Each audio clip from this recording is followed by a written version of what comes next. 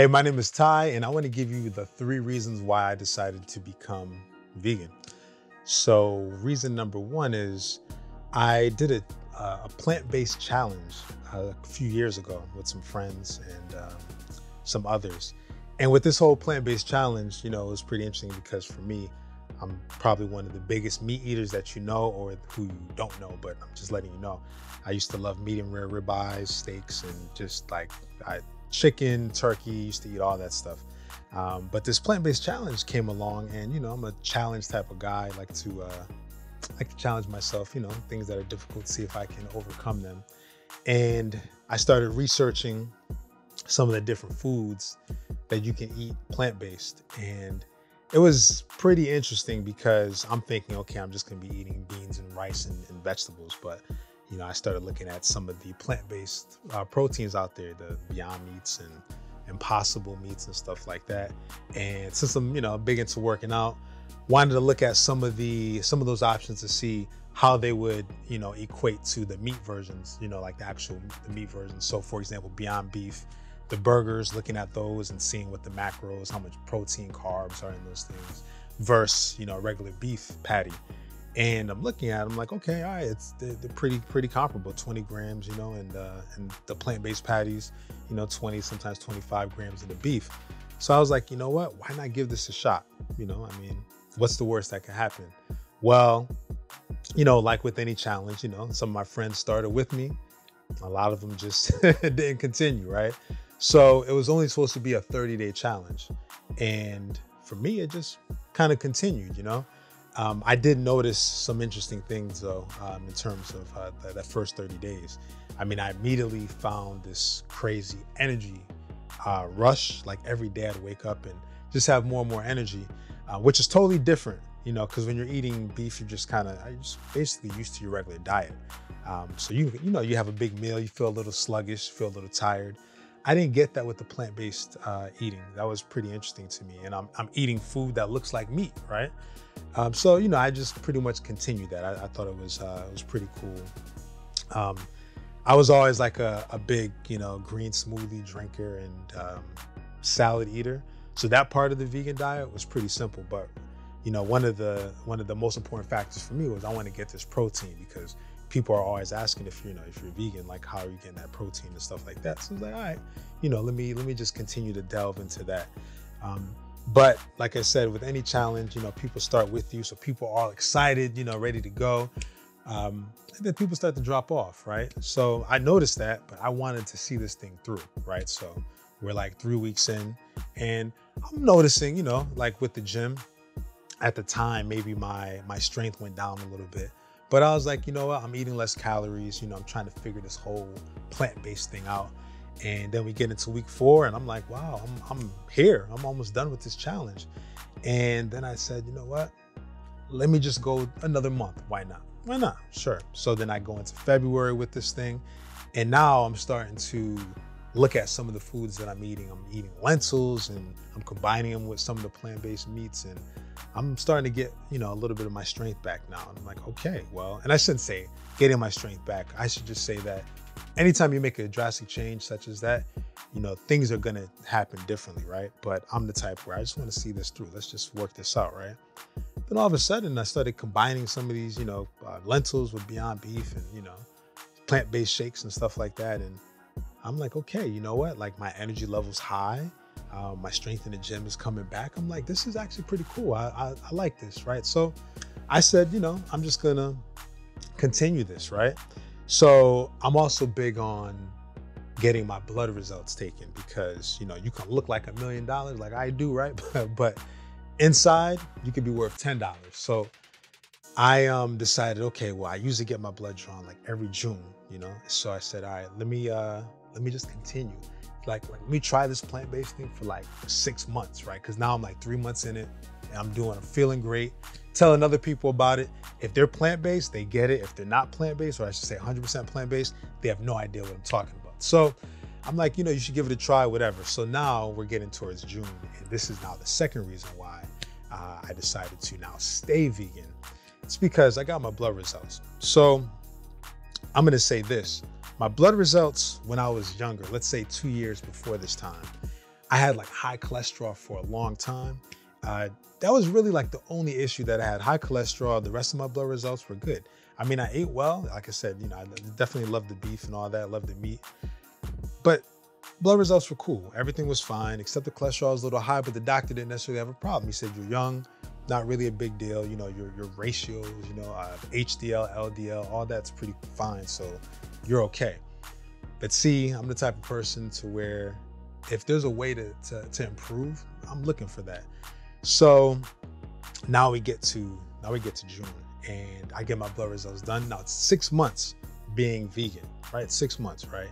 And I'm eating a little bit differently than most vegans eat, because some vegans don't eat the plant-based meats and stuff like that. But like I said, I do. So I get my blood results and my cholesterol, it was, prior to that, it was, I think it was like 280, almost 300. When I got my blood results done, it was like 146, which was crazy to me. I was surprised. I've always heard that when you make a drastic change plant-based, like your blood results would improve. But like there's just so much conflicting information out there. You talk to some people, they're against veganism. So, they're going to tell you that you need to eat meat. And sometimes you talk to vegans and, veganism will change everything. It'll make you grow tall. It'll make you do everything, right? So there's a lot of information out there. So a lot of times you just got to do things and, do it for yourself, right? So I kind of do that a lot of times. I'll run these studies because, there's all these studies on different foods and how they affect the body. I decided to do it on myself. But not only did my cholesterol improve, but also like my kidney function improved as well. And let's just even fast forward. I got my blood results done a second time, right? So now I'm a year into being vegan. Blood results, phenomenal. And I know it's a topic people don't discuss, right? You only really talk about blood results when you go to the doctor and he or she tells you that you have an issue. And then that's when we start to make the change. Well, I was a bit more proactive than that. So I was shocked, right? And like the second time getting the blood results done, my kidney function improved. I mean, maybe I'll make a video on that later, like delving into blood results, because I do think that's important. But like I said, I love beef. I love turkey, but there was a drastic change there. And that's I still worked out as much as I did, as hard as I did, and I actually got older, right? And as you get older, things don't necessarily get better. But the biggest change was the diet. There's no question that that's exactly what did it. So now we'll discuss the third reason why I decided to be vegan and stay vegan. Is really throughout all this time of just working out and eating right, I would hear about people being vegan and I would say, you know what? That's cool. That's good for them. Like, it sounds like it's healthy, but you know what? I have the optimal diet, right?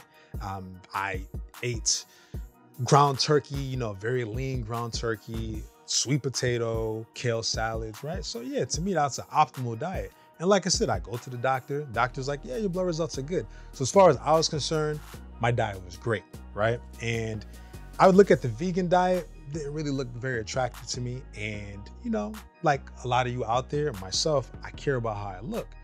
So I even remember telling a friend this, and I'll never forget. I said, we were looking at this vegan guy who was a trainer, looking at him on Instagram. And I was like, yeah, he looks good, but he doesn't look as good as me. And on top of that, if I were to switch to his diet, I'm not gonna look as good as I look now. I'm probably gonna be smaller. So in essence, I gave myself excuses. And I don't know, fortunately or unfortunately, I'm the type of person to where if I tell myself something that I can't do too often, then I kind of want to prove it to myself. So that was another reason why I said, you know what, like if this vegan thing is really something, like why not prove it?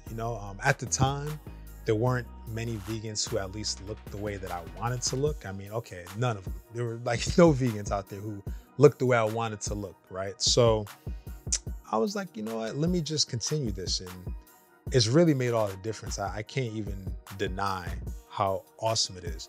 Now, a lot of people switch over to the vegan lifestyle because they're really sympathetic to the animals or to the environment. That's an unbelievably noble cause. And I'm really happy about that aspect of it too, because it's a benefit, right? But I didn't go into it for that. was more selfish reasons. It was about my health, but now I can look and say, you know what? Yeah, the environment situation, the way that animals are treated, that is a very, very noble cause, right? But a lot of you out there, if you're not vegan, you might have sympathy towards that, but that's not why. Or obviously, if you're not vegan, you don't have too much sympathy towards it, or maybe you do, but just letting you know that that's an awesome benefit, as well. But yeah, and at this point, I don't see myself changing. There's really no reason. I mean, I can get all of the protein that I need.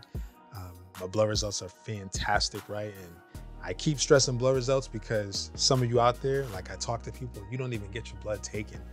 Some of you are a little afraid to, and I get it, right? But trust me, it's something that you wanna figure out. We talk about hereditary issues, right? So oh yeah, high blood pressure or diabetes, it runs in my family. Well, I'm sure it does, because everything runs in my family too, but I'm not going to accept that, right? That just doesn't make any sense to me, especially when we could change that, or we could prevent that. So the main reason why I want to make this video for you, hopefully give you some things to think about within this life of ours. Just think about it. Like, we don't have to necessarily settle, just because, especially when it comes to hereditary issues, we don't have to settle for, being overweight. We don't have to settle for having health issues, because there are ways, there are resources out there that will help us become as optimal as possible. So just want to give you that information right there. Talk to you soon.